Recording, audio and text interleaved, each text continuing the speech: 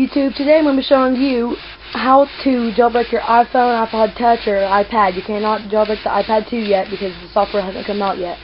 So, what you want to do is you want to download RedSnow and WinRAR.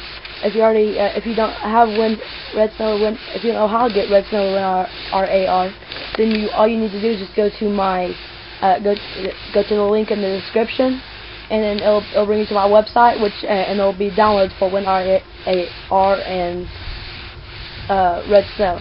So once you have them both downloaded and installed, or downloaded, you bring up WinRAR.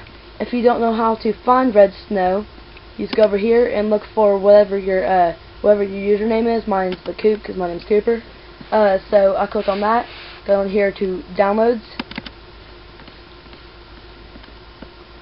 Scroll down. RedSnow. Open the file and look for the one that says application. So you click on it, and it's alright if you have the evaluation copy, and if it asks you to purchase a license, that's alright. So whatever you're going to download, you are going to have to download the firmware. There is a link for that in the description too. You're going to have to download whatever firmware iPhone you have. You can find that by go on your iPhone, click on the Settings app, go to General, then click on About, and then scroll down to Version. You want to look for that and then download that version.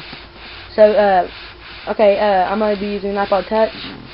I do have an iPhone, but I'm going to use the iPod Touch because I'm going to need the iPhone for a different thing. So, it needs to process the firmware, and I'll get back to you once it's done processing.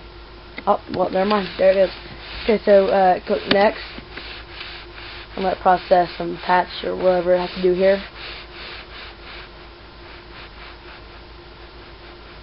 Okay, now you want to do whatever you want. You do want to install Cydia. Make sure you enable that. With the iPod Touch, if you have like a iPod Touch 3rd generation or 2nd generation or 1st generation, and you're wanting the battery percentage on top, you can enable the battery percentage.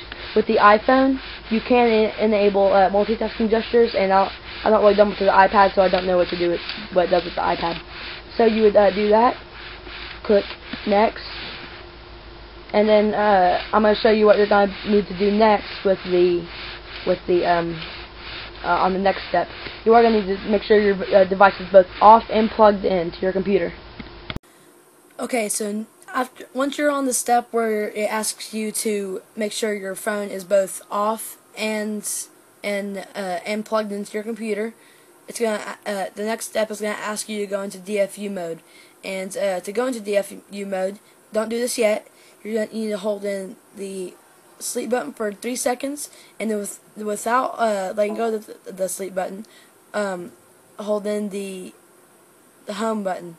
And after 10 seconds right there, you let go of the sleep button and keep on holding in the hold button until it makes the sound that it recognizes your phone's plugged in.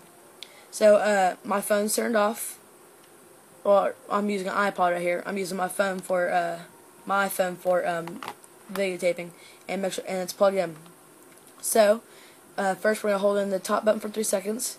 1, 2, 3. Then hold it without letting go of the sleep button. Hold in the home button for 10 seconds. 4, 5, 6, 7, 8, 9, 10. Then let go of the sleep button and hold the home button until you hear the sound on the computer. There it is.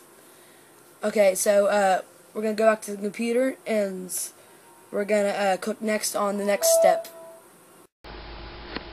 Okay, so now once your iPod, iPhone, or iPad is in DFU mode, you're going to click Next, and if you already did this before, then you wouldn't have to do this next step. Click Next. I already did it, so it'll say jailbreaking, and it'll just go through this process, and it'll jailbreak. Make sure you keep your iPod plugged in at all times until on the computer it says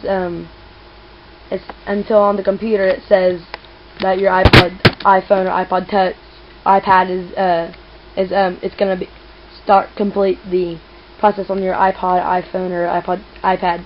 So thanks for watching. Please comment, rate, and subscribe, and I'll see you later.